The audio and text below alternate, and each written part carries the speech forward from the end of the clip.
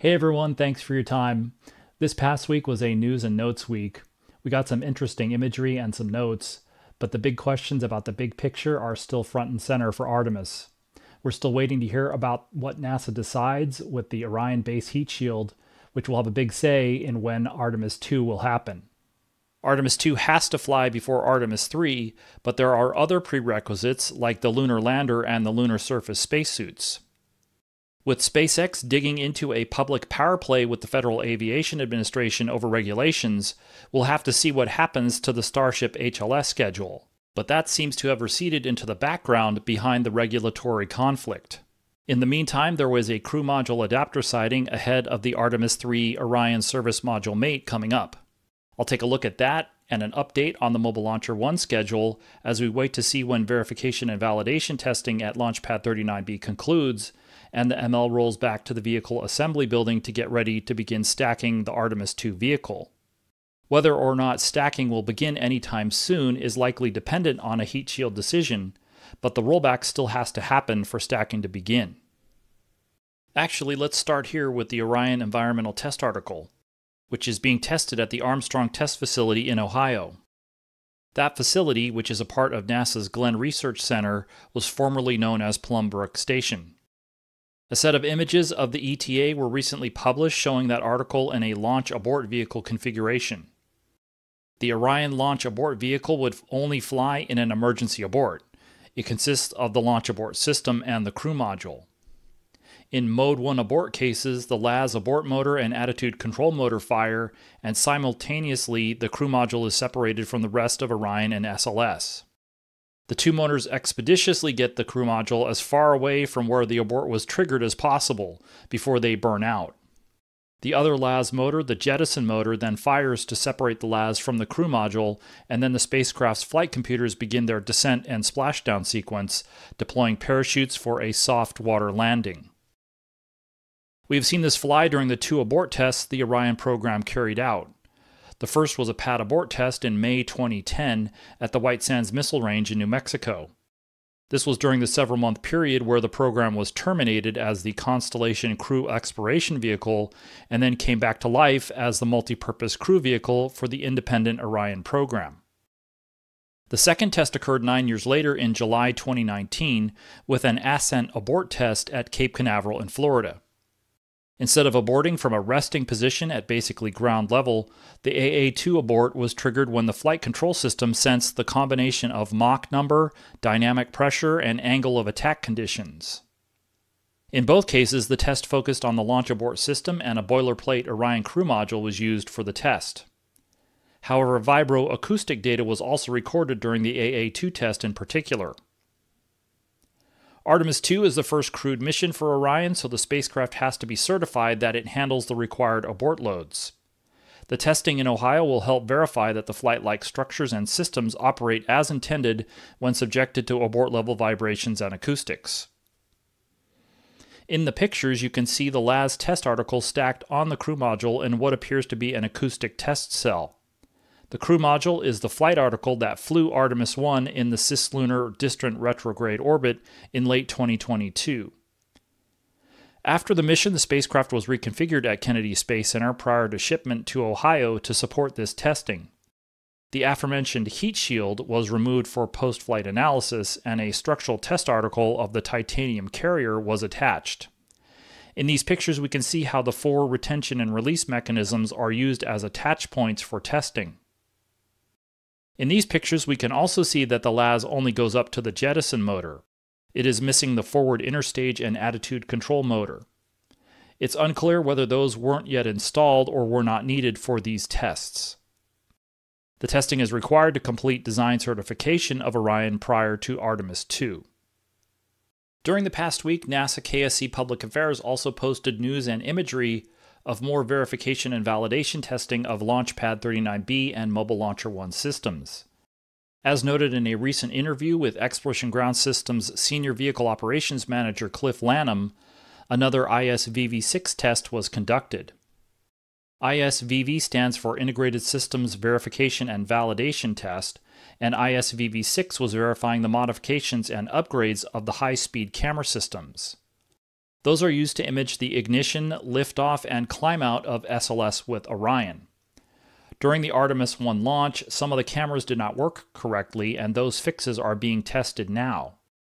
This was another test run, the last planned before the ML rolls off the pad. PAO posted a blog on Tuesday, September 17th that provided some details of what changed between the test runs. Another emergency egress system test was also performed on the 17th, which PAO reported the next day on September 18th, also providing a video. We are ready to go. If you can go ahead and give us a quick countdown before your release. Yes, basket release on my mark. 3, 2, 1, mark.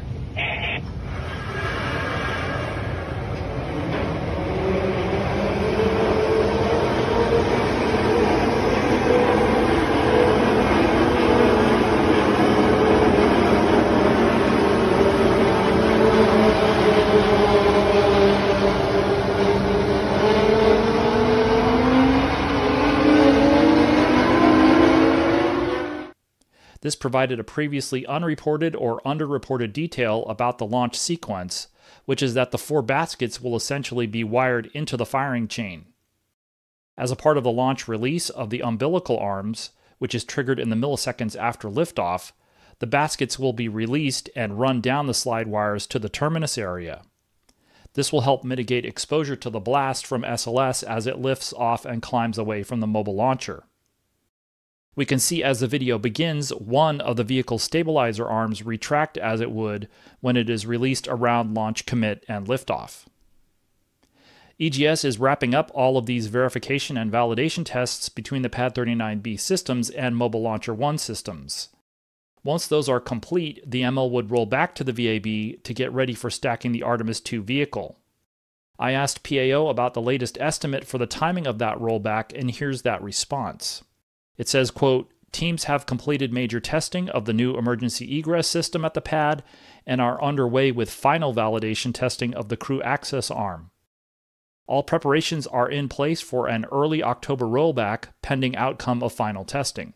Unquote. So the rollback now might be a week or two later than previous, but still in the same ballpark, and the mobile launcher isn't the big schedule question mark at the moment. I'll come back to the big picture for Artemis II in a little bit. There was one other picture that KSC PAO published during the past week of the Artemis III Orion crew module adapter. It was taken a few weeks ago on September 4th, just after the European service module arrived in the Orion assembly facility at KSC. The image shows the CMA prior to mating with ESM-3, which we last heard was expected this month. The CMA has walls or like face sheets or face covers installed for flight, but here we see the aft walls installed and a couple of forward walls. The outboard walls and most of the forward walls are missing, which allows easier access to the internal wiring, fluid lines, and avionics boxes, some of which we can kind of see here. This is a shot of the Artemis III CMA structure back in January 2022. The structure starts with an inner ring, which used to be a composite inner wall. A few Orion structures were reverted from composites back to metallic forgings that are machined down to exact dimensions, such as the CMA inner wall. Around that inner ring are longerons and intermediate frames. This is a shot of the EM-1 service module in 2019 before it officially was renamed the Artemis I service module. It provides a better view of what those walls look like when installed, particularly the outboard walls and the forward walls. I got a shot of the mostly completed CMA when it was wrapped up for the media event over a year ago in August 2023. This shot, which was recently released, was taken at the beginning of September, and with the arrival of ESM-3, the crew module adapter is going through final preparations for mating those two elements together.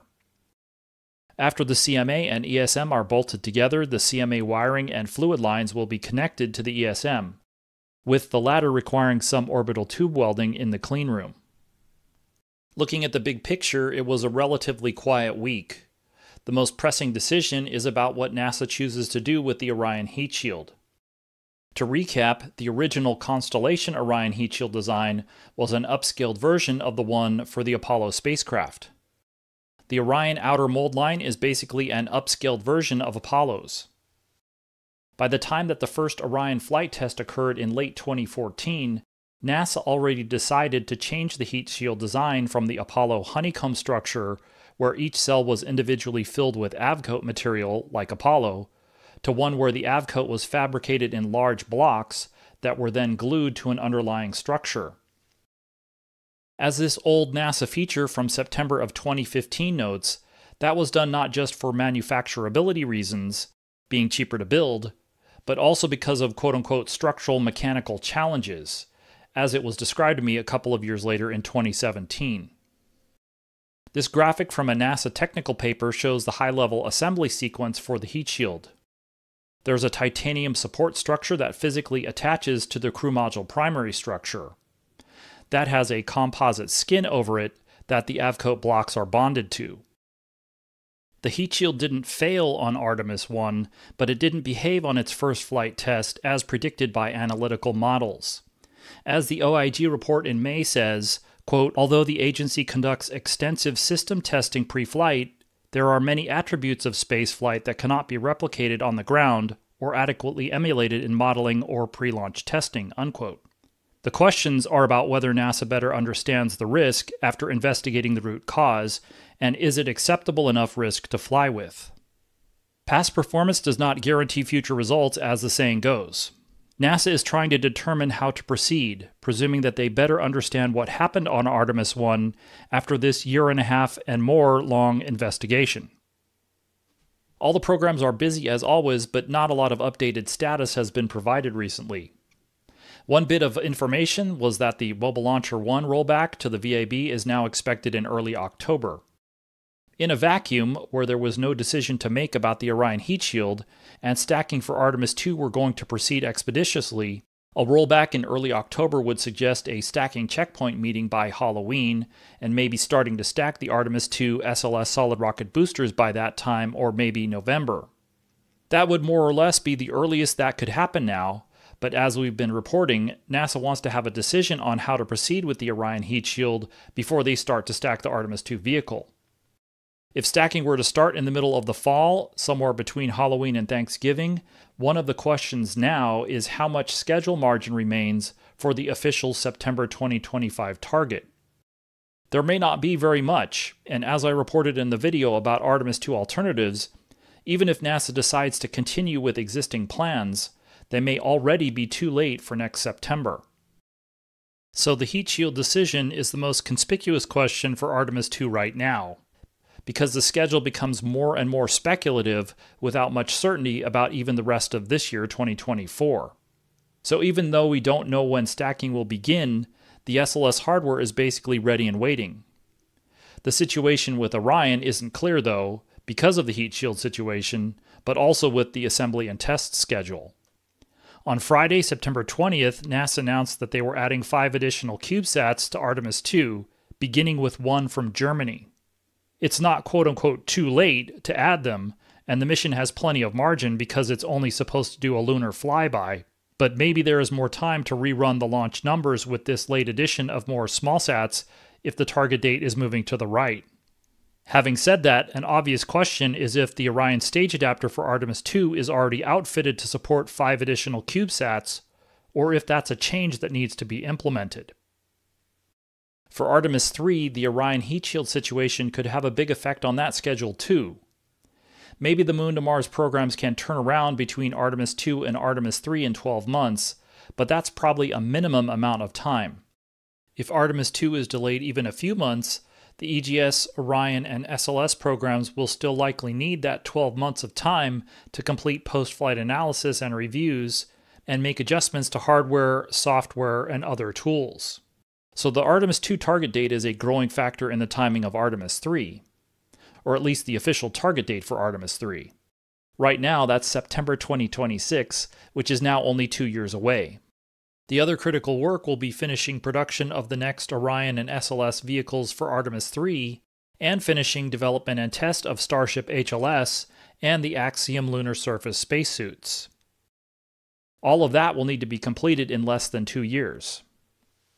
Right now, this power play between SpaceX and the FAA about regulations is escalating. Those politics don't seem to be interfering with day-to-day work at Starbase in South Texas, but from a high-level point of view, the regulatory compliance issue could affect overall Starship development progress, like the Orion heat shield issue hangs over the Artemis II schedule. Eventually, those big flight tests we were anticipating for 2025 need to happen to make progress towards a lunar landing. The longer that these things remain watch items and either unanswered, unresolved, or both, the lower the chances that Artemis II and the on-orbit Starship demos might happen next year. Thanks for watching. Click on the like button if you found this video informative. As always, the images in this video are courtesy of NASA, except as noted. Also, special thanks to my breathing coach, Teddy.